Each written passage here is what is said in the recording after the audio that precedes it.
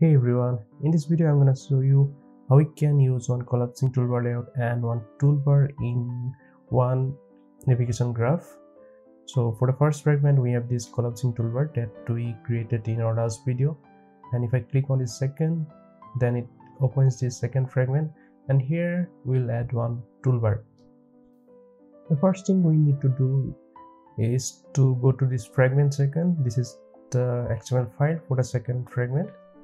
So here I'm gonna add one toolbar. So the width of the toolbar is it's match parent, and for the height I'm gonna use wrap content, and also let me give one background here. The background is color primary, and finally let me give one ID. So let me give one ID here, toolbar. Now let me register that. Now if I click on second, then you can see that this toolbar is showing, but here we don't have this back button. So for that we need to assign this toolbar to this graph. So for that, the first thing is to go to this second fragment inside this onCreateView. So here we will get the nav controller first. So for the nav controller, we can use find nav controller method, and we need to use one app bar configuration. So for that I'm gonna create one app bar configuration object. So here we can pass the nav controller graph, nav controller.graph. So it represents the graph that this nav controller is. So that means this main graph. Now let's get the toolbar. So view.find view by id, view.find view by id, so this of type toolbar, r.id.toolbar, and finally we can set up this toolbar with the nav controller.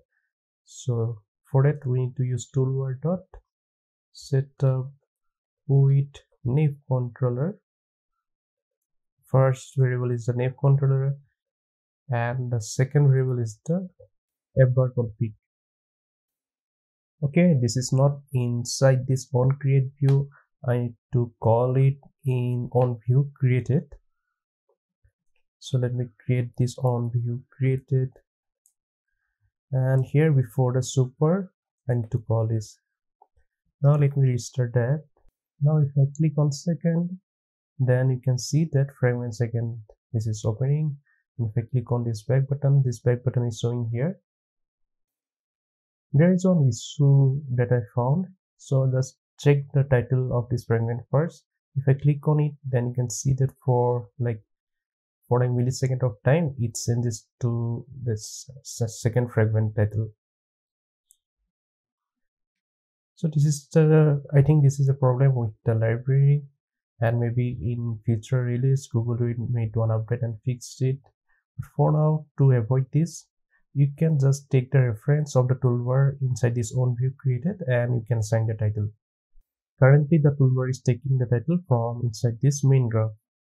So from this level it is picking the title. So let me remove the level,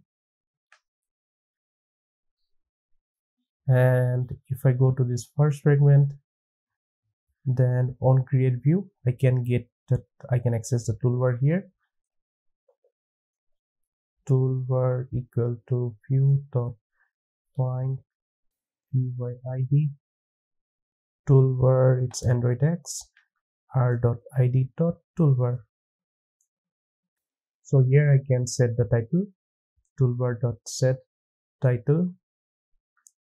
So suppose it is first fragment, and also we can get the activity as app comp activity, and here we can assign this toolbar as supported action bar.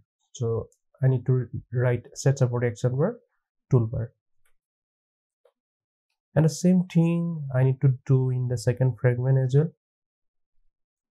So if I go to the second fragment and inside on create view, I can second fragment.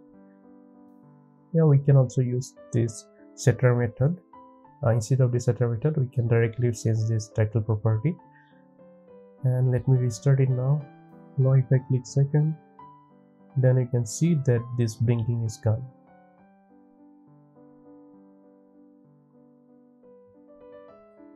This issue you will not face if you are using only toolbar for different fragments. It will be only if you are using one collapsing toolbar on one fragment, and for the other fragment you are using only toolbar. That's all for now. If you love this video, please subscribe to my channel, and also if you have any questions, please drop one comment below. Thanks. Bye.